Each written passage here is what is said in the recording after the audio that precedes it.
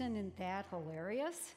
I'm really glad because this is going to be kind of a serious message, but I thought they were fantastic.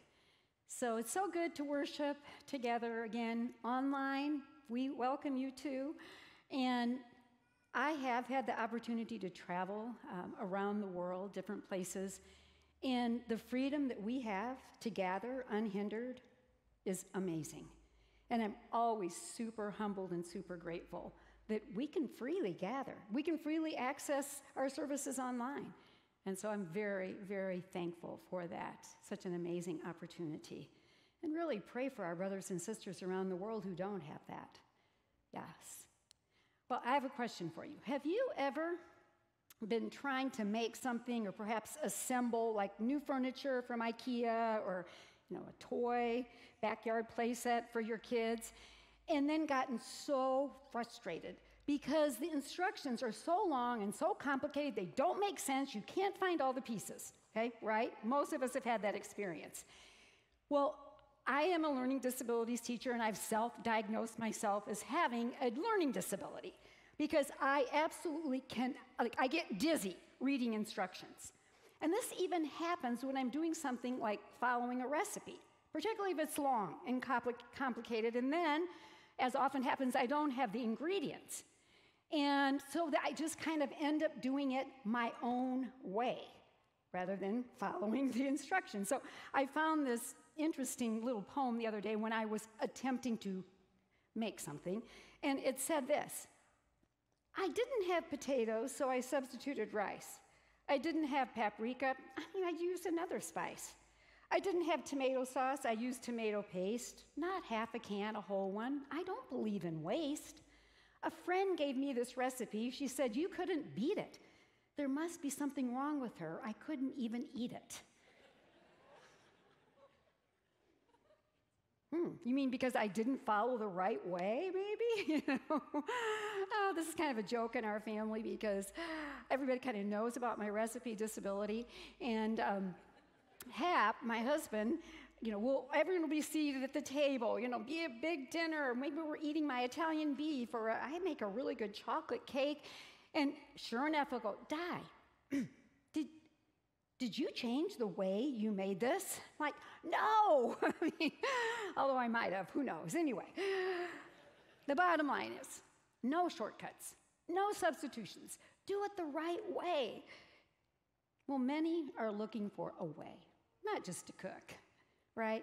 A way to do life, a way out of the craziness of the world, a way out of misery, a way to flourish. We're looking for a way. And in our series, Jesus, the way, the truth, the life, we're looking at today, I am the way, where he said, I am the way. And interestingly, he did not say, I am a way. He said, I am the way. Okay? And so we see right away that the way is not a path, it's not a program. The way is a person, the person of Jesus. And the way is not a religion. The way is a relationship with the person of Jesus. So my question, as we dive in today, is Jesus the only way? Now, last week, Julie did an amazing job of introducing this series. Who is Jesus? And we discovered he is the God-man who made it possible now for us to be actual partakers of the divine nature, which is just stunning. And today we're going to say, okay, so is he the only way? Like for that to happen, or life now, or forever? Let me just do a little aside here, too. I know many of you here are young in this service and possibly online, and you don't necessarily think about the afterlife, right? When you get to be my age, and you've buried 2 parents in the last few years, you're like, what do I actually believe? Like, actually, what does happen to me after I die? And so that's part of the issue that we're going to look at briefly today as we see Jesus is the way to life, but not just life now, but forever. Okay, now these are serious questions. I'm going to invite the Holy Spirit. He's such a good teacher. You are Holy Spirit. Where would we be without you? Because the Bible is frankly confusing sometimes. Our lives are confusing. We invite you to sort out things today in our hearts, our minds, our lives. Will you illuminate Jesus to us again? Will you teach us the truth? Will you overcome our obstacles? We welcome you, Holy Spirit. Just bring your understanding of the word, bring your revelation of our Lord Jesus, we pray. In his name. Amen. Amen. Well, our anchor text for this series is found in the Gospel of John. And it was on the occasion when Jesus was giving important instructions to his disciples. He was about to go to the cross. And he made this statement found in John 14:6. And this is from the ESV version. It will be on the screens for you too. Jesus said, I am the way, the truth, and the life. No one comes to the Father except through me. So that's a bold and quite exclusive statement, right? To say Jesus is the way, not a way, the only way. It's very controversial. It's actually very confusing. It's not very popular in our culture because, as most of you know, we live in a very pluralistic culture, which is good in many ways. Plural just means many, the plural. And it just means there's a lot of different ways to do things, whether it's the way you believe, the way you do life, the way you raise your kids, the way you cook, whatever. We live in a very pluralistic culture. And so when we say Jesus is the only way, it sounds like too exclusive, too bigoted, too intolerant. And unfortunately, that's often the way it's been shared with people. And I'm sorry for that. Because actually, it's time for us to have some awesome dialogue, good conversations with compassion, okay, and to hear what people are saying, because this is an extremely important topic, okay? But most of you would know, if you've had any of these discussions with people, that it can come across as bad news, right? Not good news. And so, are there many ways to do life? Aren't all ways legitimate? Is Jesus the only way, or does every way lead to what? God? Afterlife? It's interesting. Many people like to say, well, all paths lead to God. If you are a devout, practicing Buddhist, Hindu, Muslim, hopefully Christian, you do not agree that all paths lead to God. See, every faith has very specific way of life, a very specific destination, as does Christianity. So generally, the people saying, don't all paths lead to God, are generally people that don't embrace a specific religious faith, at least in its, truth.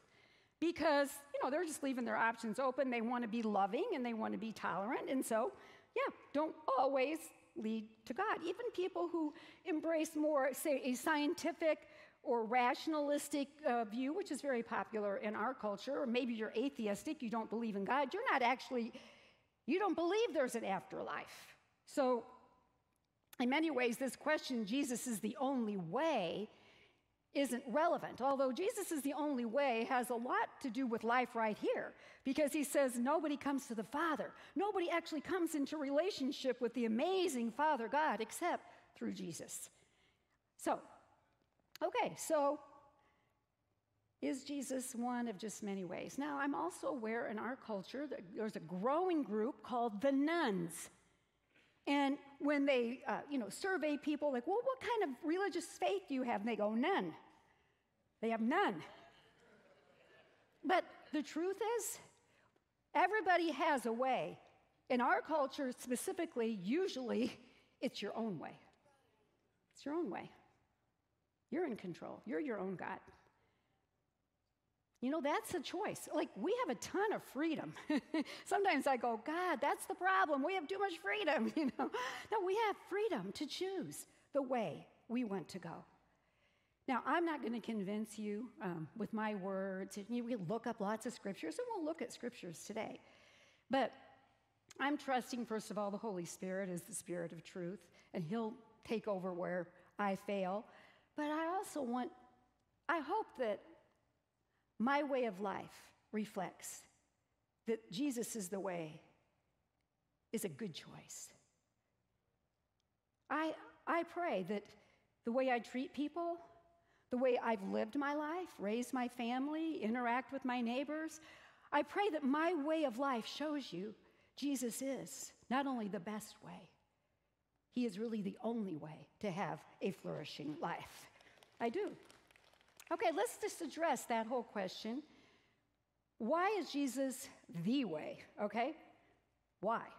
Well, again, I could just say, well, it says so in the Bible, but I mean, I think, that's fine, but a lot of people don't believe the Bible. They don't, trust the Bible. Okay, so I start having a conversation with Jesus. I said, look, I'm going to be teaching on this. I mean, obviously, I believe this. I've lived it, since 1971. I've lived this a long time, but Jesus, why is this such good news? Because I want to have those conversations, and I'm having them increasingly with people, about Jesus. And I said, it just sounds so exclusive. And if there's one word that describes the American culture right now, what is it? Inclusive, right? Like, we are inclusive, and that has a lot of good things about it, okay? But, so I said, Lord, help me here. And he goes, well, first of all, you need to know there is no more inclusive way than Jesus Christ. You see, Jesus is the God-man who said, whosoever can come. All are welcome. It doesn't matter your ethnicity. It doesn't matter your gender, your economic status. It doesn't matter smart, not so smart. It doesn't matter. None of it matters. Jesus said, all who are thirsty may come. Wow. All. It doesn't matter your sinfulness. It doesn't matter your goodness. All may come. Now, we have to make that choice. The invitation is out there. You can receive it or not, right? Or you can decline. But Jesus is the most inclusive way in the universe. And I'll talk a little bit more about a couple other ways later, briefly. And there might be some that are more inclusive than Jesus, but he's very inclusive. And he said so beautifully in Romans, he said, for everyone who calls on the name of the Lord will be saved, rescued now and forever. All who call. Now, Jesus loves and invites every person. And I want you to know, this was shocking news to me. Because I was a white, middle class, pull yourself up by the bootstraps, religious, holier than thou, but I don't want anything to do with Jesus for, a long 20-some years of my life. But how incredible that in September of 1971, sitting on my sofa at 405 North Matthews, which is now the Beckman Institute, I obviously wasn't sitting there, I was sitting in an apartment, I'm reading a book, just a historical fiction, and they're telling a story of a Quaker woman named Alice, and suddenly I find myself weeping and saying,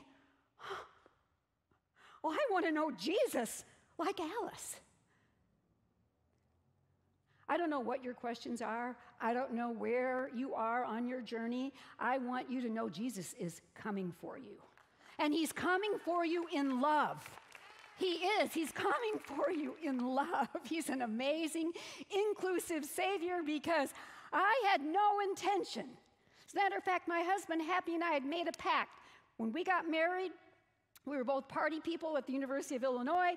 We said we want nothing to do with God or church. See, the problem is I'd never met Jesus. Oh, I'd known religion, right? Yeah, I'd known as stifling church, but I'd never met Jesus. He's the most inclusive. All who call, thank you, Jesus. So humbling to know. You're so inclusive. I'm going to tell you the story of my friend Les, okay? So Les is a friend of Happy and mine, and he stayed in our home and actually shared the story in person which I think adds authenticity, right? Okay, it's not just some story I got off the internet, okay? This is Les, a man that we know. Very high-powered businessman, extremely brilliant, worked for some think tank, and really wanted nothing to do with God. Who needed God? He had his work, he had his mind, he had money, all of which he was pursuing, and he was doing just fine, thank you very much, until he wasn't. You see, all of that, and I can tell you, people say over and over again, oh, I'm fine. Oh, yeah, this is awesome. I love the life I'm leading. Party, bad choices. Yeah, no. At some point, you're going to have to face the truth. You're not loving the life you're leading. And you know what? For Les, it was a bleeding ulcer. A bleeding ulcer. He finds himself on the floor of his bathroom one day. He had stumbled in from work, and he's in incredible pain. And suddenly his spirit leaves his body, it goes up, and it's hovering over him on the ceiling. And he's seeing this, and he's like, at that point, I realized I was going down a long, dark tunnel, and I was consumed with fear. I go, oh my goodness, this is like a near-death experience. I've read about this, but I've never met somebody who had it. He said, yes, so I'm consumed with fear, and he said, I knew, these are his words, not mine, I was going to hell. We won't debate the existence of that right now. Okay, so there he was. He knew he was dying. And he said, I cried out, Jesus,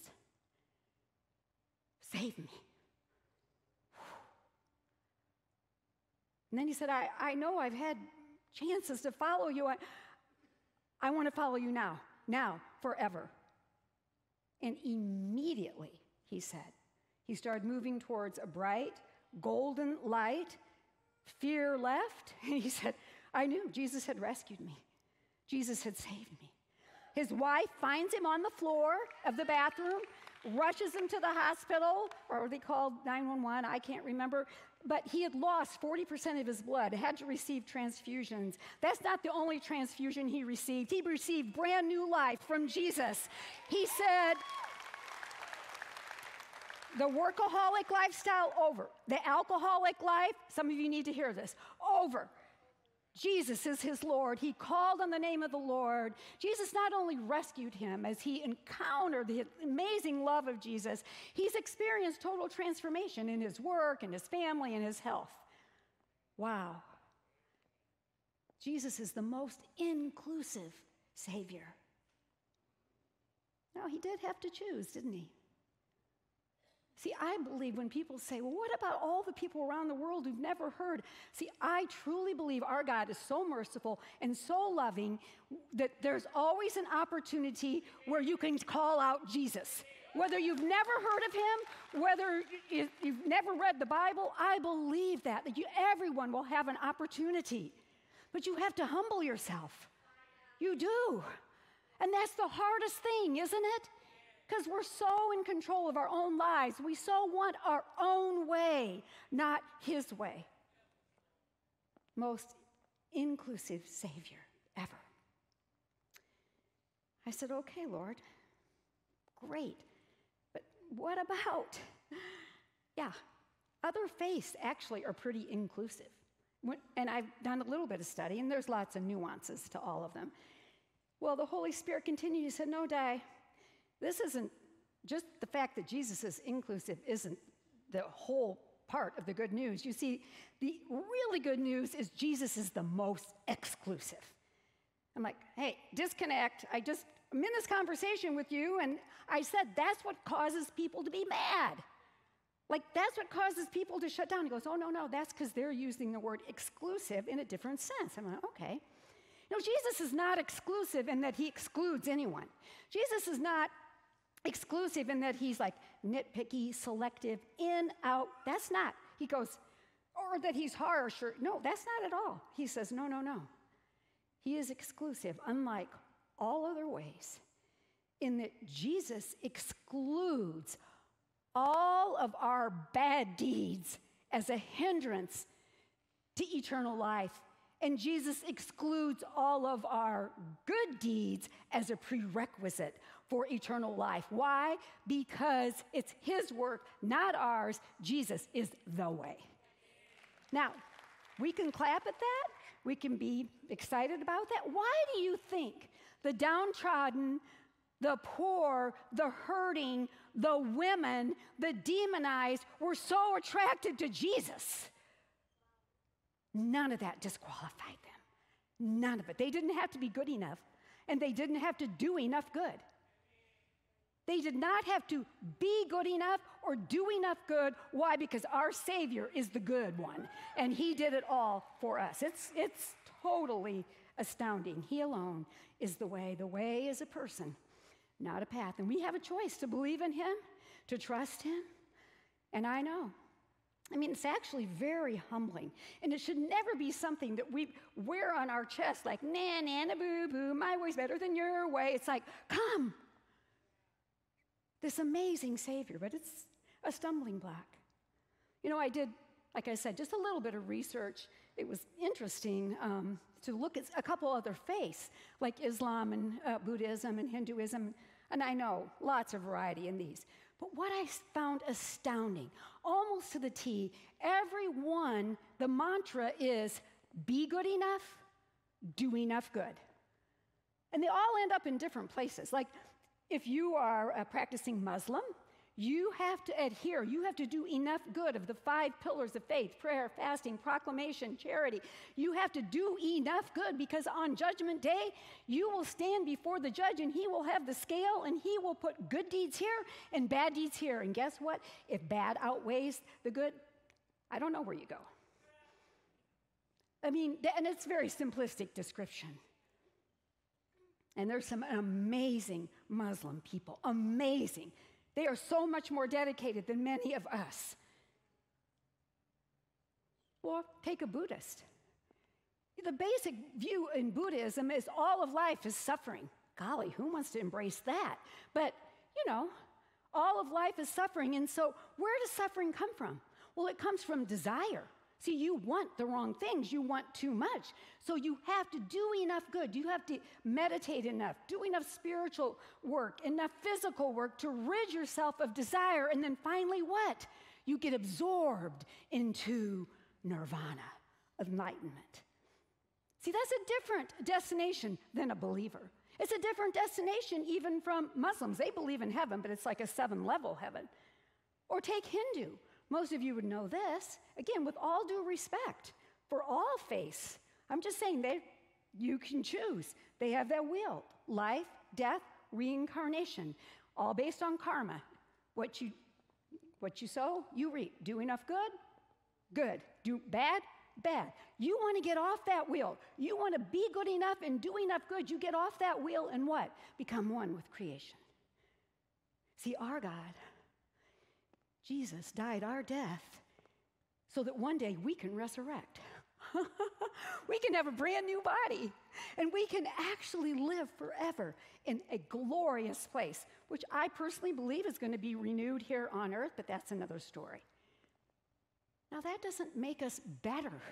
It should make us humble and eager to share with people that Jesus is the most inclusive. He's the most exclusive. He excludes all the bad. He excludes all the good. As a matter of fact, I love how the Apostle Paul, he does such a great job in the scriptures. And he's writing to his disciple Titus. And he says, this is in Titus 3. He says, once we too were foolish and disobedient.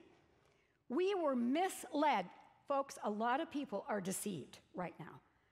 And became slaves to many lusts and pleasures. Isn't that our culture? Our lives were full of evil and envy, and we hated each other. Doesn't that sound like it was written in 2021? Wow, it was written in 60 AD. Okay, that's who we all were. Hopefully no more.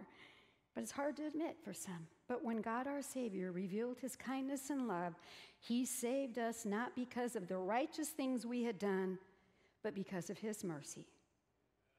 He washed away our sins, giving us a new birth and new life through the Holy Spirit.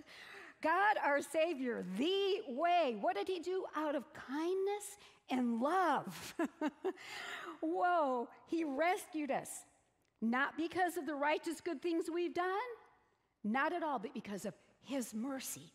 And he doesn't just leave us there, okay, you're rescued now, try to live life the best you can. He goes, no, I'm going to make you brand new. I'm going to give you a new birth. I'm going to make you partakers of the divine nature, and then I'm going to fill you with my very own spirit, and you are going to have a flourishing life now and forever. I didn't say you won't suffer. I didn't say you won't be disappointed. But I did say, exactly what he said. He generously poured out the Spirit upon us through Jesus Christ our Savior because of his grace. That means his empowering presence and favor. He made us right in his sight and gave us confidence. What? We will actually inherit eternal life. We will. We'll get a new body and a brand new residence forever. Wow. Jesus is the most inclusive way. He's the most exclusive way. We don't have to be good enough or do enough good. But I want you to know when you get this revelation, and many of you have it, I know, I'm preaching to the choir, so to speak. People say to me, well, don't people, like, that's just a license to sin. You know, doesn't matter how good, doesn't matter how bad. It's like, first of all, did you know you don't need a license to sin? Most of us are doing pretty good without it, okay? Well, we are. No, when you get this revelation of who Jesus is, what he's done, the way he's inviting you into, you are so motivated to what? To follow him. To follow him. You are. Oh, it's so good. Well, but let's address just the whole thing. How do we know he is the way? Okay? I've told you why he's such an amazing way. And I'm very aware this is a huge debate right now in our culture. And conversations I've been in, blogs I've read, all these well-known Christians like deconstructing their faith, and yeah, there's a lot of confusion. There really is. And it's sobering. It's very sobering. Many people are leaving the Christian faith. They are. Some are embracing new ways, whether it's universalism or New Age, but some just, just me, my way. So a couple weeks ago, I had a divine encounter. I was preparing for this message, but wow, I was shocked that how the Holy Spirit orchestrated this. So let me tell you, I was having a conversation. I ran into a woman I hadn't seen for a number of years, quite a few years actually. And she and I had once been very close. She'd moved, she's in a different town, and so I hadn't seen her, but we had been fairly close. I had discipled her. She had traveled with me. Like, we had a close relationship. And then she went through a very difficult divorce, which is so traumatic, and lots of disappointing church experiences, which, again, I'm sorry, that's been a lot of our experience, this bad church experiences. And then, life just kind of imploded. And if you've ever been in that place, you know what happens is you begin to question your faith. Like, wow, is Jesus really the way? Is he really the Son of God who died and, took my sins and rose again and, the whole bit. Like, is he really the way? And she said, I just began to deconstruct my faith. And let me just say this. Most of you sitting here aren't deconstructing your faith, but you know a lot of people who are, or maybe you've been tempted to. I deconstruct my faith about once a month.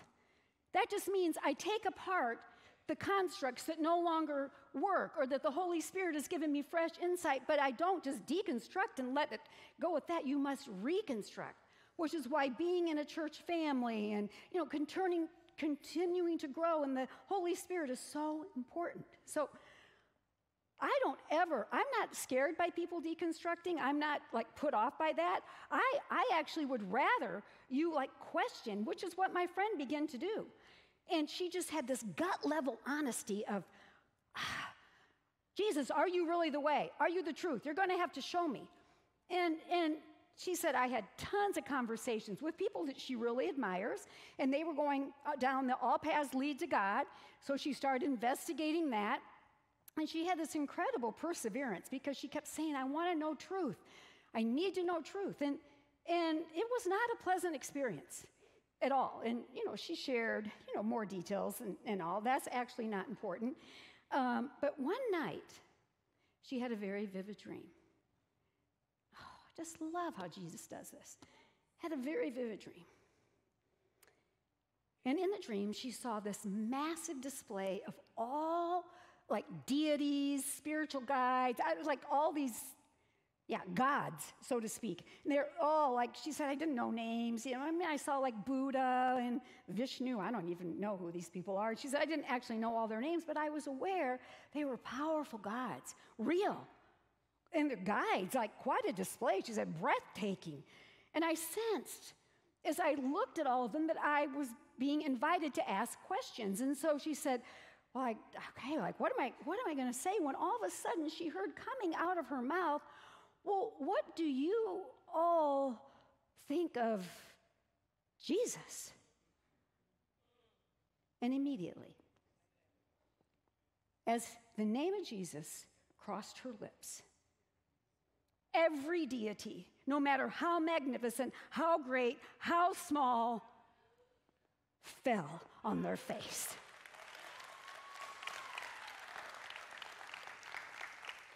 Why? Because Jesus is Lord. He is Lord. And that sealed the decision for her. And she's been following him ever since. You know what?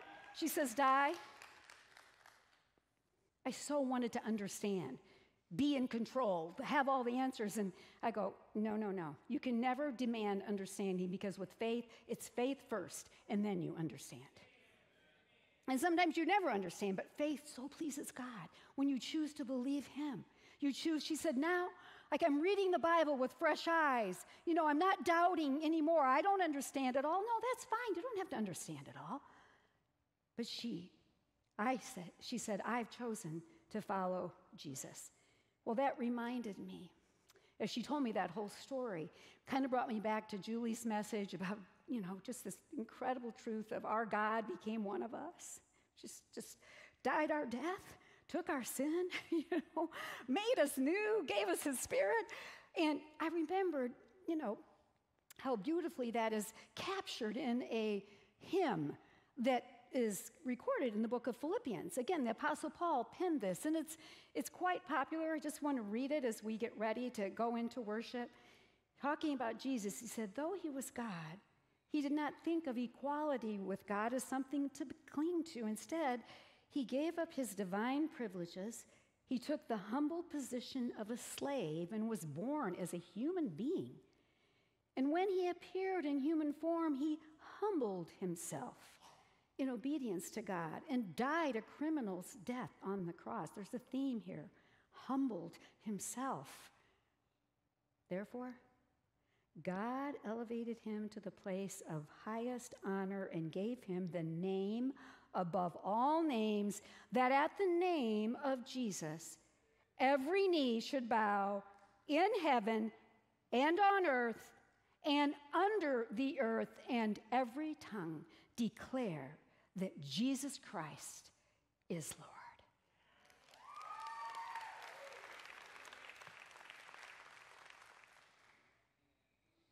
As we worship today, I invite the Holy Spirit to bring a fresh revelation. Jesus is the way. He's an inclusive way. All may come. He's exclusive. He excludes all of our good and all of our bad. And he invites us to a flourishing life now and forever. So, Father, I thank you for the opportunity now just to declare your lordship, your goodness. Thank you for your mercy in our lives. Thank you for your grace. Thank you. And may we not wear it as a proud label, but instead, Lord, humbly share the good news wherever we go about what an amazing King and Savior you are. In Jesus' mighty name, amen. Amen. So we welcome the worship team.